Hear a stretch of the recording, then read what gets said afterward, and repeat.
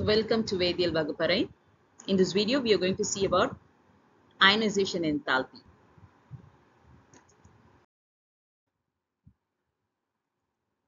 So this is a neat question and it is asked about this ionization enthalpy of the second period elements, and we are supposed to tell the correct order, and that means there is some anomalous behavior in this second period. So before that, we must know what is this ionization enthalpy. It is the energy needed to remove an electron from an isolated gaseous atom. So let me show to you. Like, let us say this is an atom, and what is the energy needed to remove the outermost electron from it? So when you remove an electron, it becomes positively charged. So the energy needed to remove an electron from a gaseous atom is called as ionization energy, and in thermodynamics we call it as enthalpy. And then you know pretty well, to remove an electron we need energy, and that is why ionization enthalpies are always positive. And then now if I am to remove a second electron from an already positively charged species, then it becomes even more difficult. So the ionization enthalpy of the second ionization enthalpy is always higher than the first. So because the element is already charged, so trying to remove an electron from an already charged element is highly difficult. And next, the ionization enthalpy is always expressed in kilojoules per mole. So this is the basic definition of ionization enthalpy. Now going over to the periodic trends. Okay, so this is the general table of the which we are all familiar with, and let us see an observation of this table.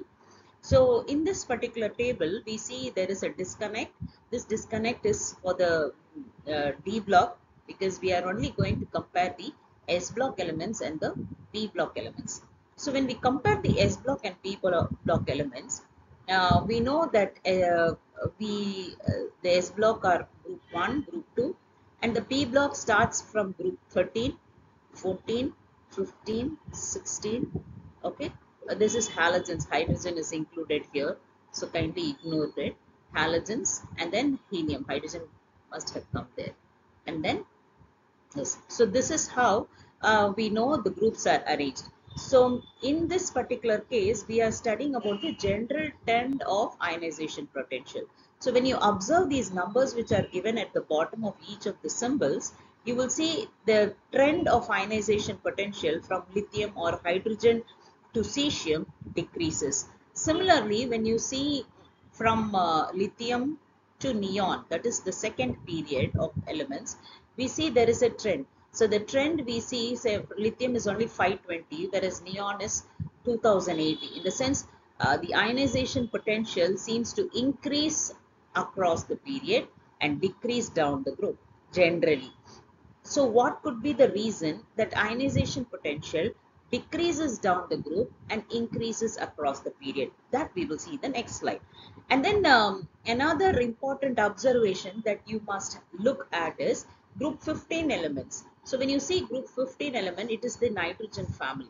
And then group 16 element is the oxygen family. So when you compare nitrogen family and oxygen family, this is the anomaly. So the nitrogen family always has a higher ionization potential than the oxygen family. So this is one observation. Then observation number 2 is group 2 elements have a higher ionization energy than group 3. So the group 2 is the beryllium, that is the alkaline earth metals, and 13 is the boron family. Again you see, we are saying the general trend is ionization enthalpy increases across the period, but we see it is not a systematic increase, but there are deviations in the order. So there is no trend that is seen in case of ionization potential across the period. Whereas down the group we see a trend, there is a gradual or steady decrease in ionization potential. So what is the reason for the steady decrease in ionization potential and the increase in ionization potential down the group and across the period is what we are going to see next. So when you know everything is dependent on two important factors. One is the charge of the nucleus, another one is the repulsion of electrons from each other. I'll explain to you what are these. So only these are the two major factors.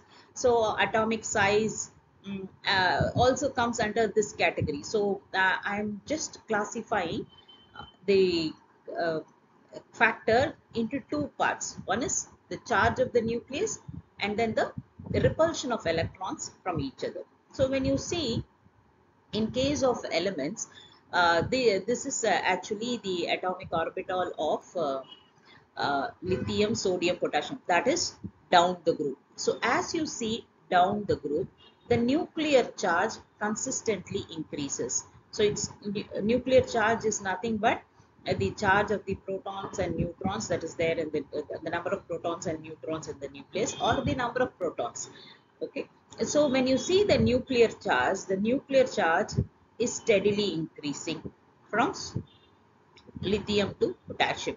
And at the same time, when you see the orbitals, okay, the number of orbitals are also, sorry, the number of orbits are also increasing. So you see only two shells here, then you see three shell, four shell.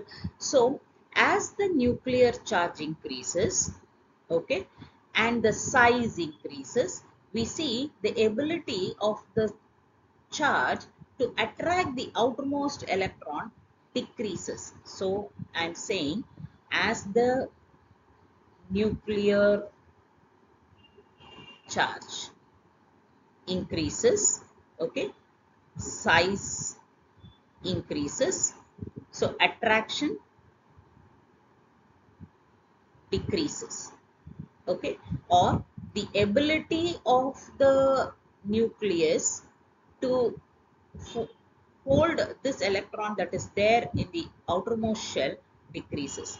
Now the reason why the attraction decreases is because of the poor shielding effect, okay, or screening effect. So what is this screening effect? That you will see in some other videos, okay. Here I will just tell you what it means, okay. So when there is an outermost electron, there are many electrons that are there on the inner orbitals. So these electrons have the capacity to prevent the nuclear charge from being nuclear charge to be exposed to the electron that is on the outermost shell. So when they prevent or shield the nucleus, then the electron that is at the outside, as more is free, it is not attracted. So it can go away very easily. In the sense, as the nuclear charge increases, as the size increases, as the attraction decreases, the ionization potential or ionization enthalpy decreases. Sorry, not increases, it decreases. So down the group, it is down the group.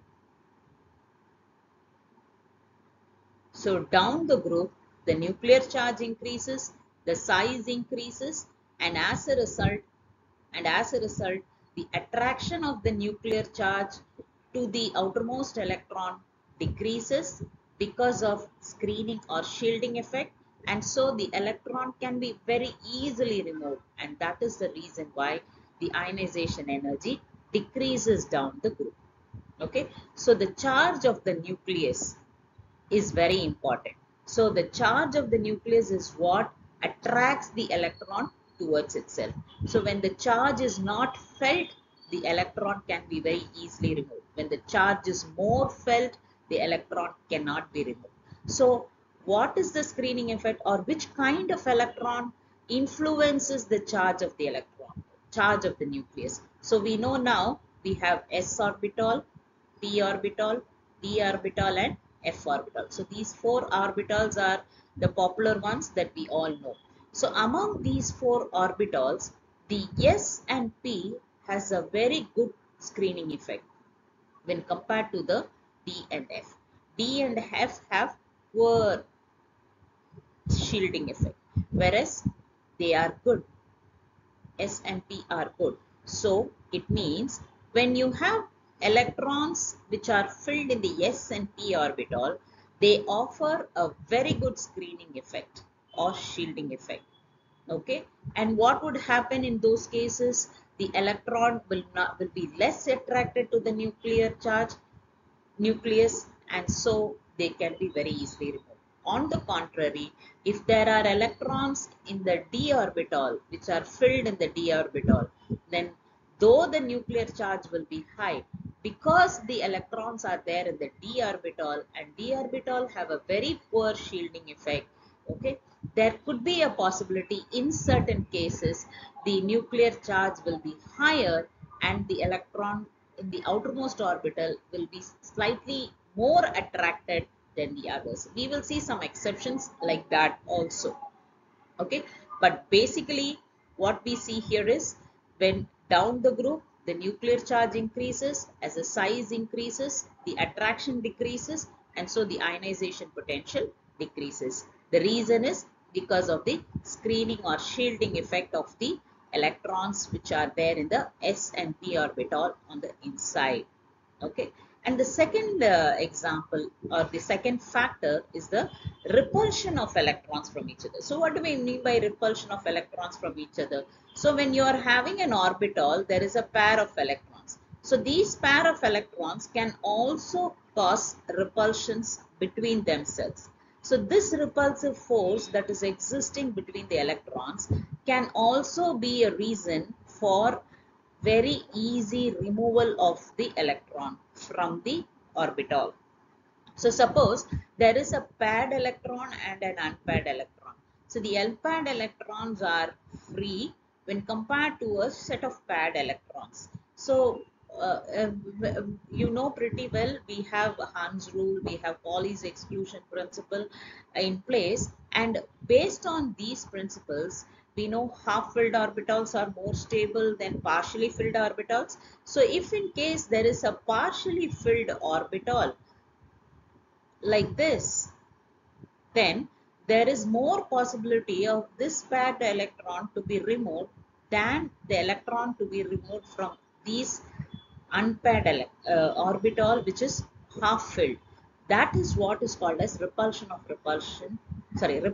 electrons from each other. So the first factor is the charge of the nucleus. The second factor is repulsion of electron from each other. So what is repulsion of electron from each other? That is when there is a pair of electrons in a partially filled orbital, the electrons have more possibility to be removed, and that is called as the repulsion of electron from each other.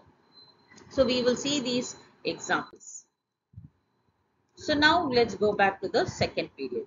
As I told you, in the second period, we see there is a anomalous trend. So why there is a anomalous trend in this? So the statements are given here, but then I will explain to you what happens in these cases. So in case of lithium, beryllium, so all the second period elements, the we know their outermost orbital is uh, let me say it is in case of beryllium 1s2 2s2, it is 2p2. This is for beryllium, that is its atomic number is 4, so it is this. Then in case of boron, they are all p orbitals, so it is 1s2 2s2 2p1.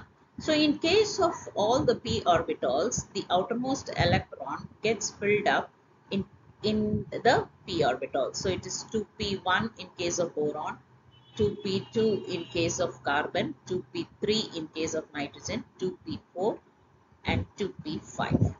Okay, the 2s is filled. The 2s is filled in all the categories. Okay, so this is the outermost electronic configuration. So but then what happens to the nuclear charge? So in all these categories what we see is when you have the nuclear charge, the nuclear charge keeps increasing because atomic number increases, but then the electrons are not filled in the subsequent orbits. They are continuously being added into the same orbit. Let me say I'm ignoring the inner orbit, I'm just writing the outermost electronic configuration. So in case of boron, we have, the second orbit having 3 electrons. Okay. In case of beryllium, again, we have the second orbit having 2 electrons. Okay, so in case of carbon, we'll have 4 electrons. Or when you see the orbital picture, in case of beryllium, the p orbital is vacant, whereas in case of boron, the p orbital has 1 electron. So when we see the ionization potential, both beryllium and boron have electron in the 2s orbital, but beryllium doesn't have a electron in the p orbital, whereas boron has an electron in the p orbital. So the extra electron which is there in the p orbital can be easily removed when compared to beryllium. Why? Because the s orbital is offering a screening effect, is preventing the 2p electron to experience the nuclear charge of the boron. So though boron has 5 as the nuclear charge, the electron is not removed or is not experiencing, sorry, the electron is not experiencing the nuclear charge, and so boron has a lower ionization potential than beryllium. And we know all of these when we see across the group, as I told you, the electrons are added into the same orbital only. And that is the reason why, though the nuclear charge increases, the overall ionization potential we see has a different trend. In how do we see the trend? There is more attraction of the nuclear. So in the group, down the group, we said the size increases. Here you don't see the size increasing. The size starts to decrease, and as a result, the nuclear charge has a better attraction, and that is why you see the ionization potential increases. So in case of across the period, what happens? The electrons are added on the same set of orbitals, and so there is more attraction of the nuclear charge to the valence electron, and so we have a general trend. Okay. And this anomaly I already told in the previous slide itself. So the anomaly is beryllium is having a higher ionization potential than boron. So what is the reason? In case of boron, the 2p electrons are shielded by the 2s electrons, and as a result, you will see that these electrons are not experiencing nuclear charge, and so can be easily removed. That is why boron has a lower ionization potential than beryllium. And then uh, as I told you, we will also see the trend of nitrogen and oxygen. So again, we already told the general trend, right? Now we are taking the specific example of nitrogen and oxygen. So in case of nitrogen and oxygen, again, as I told you in the initial factors influencing, the electron repulsive factor is the main factor in case of nitrogen and oxygen, because in both these categories, the electrons are getting filled up in the 2p orbital only. For nitrogen, it is a half filled orbital, whereas in case of oxygen, it is a partially filled orbital.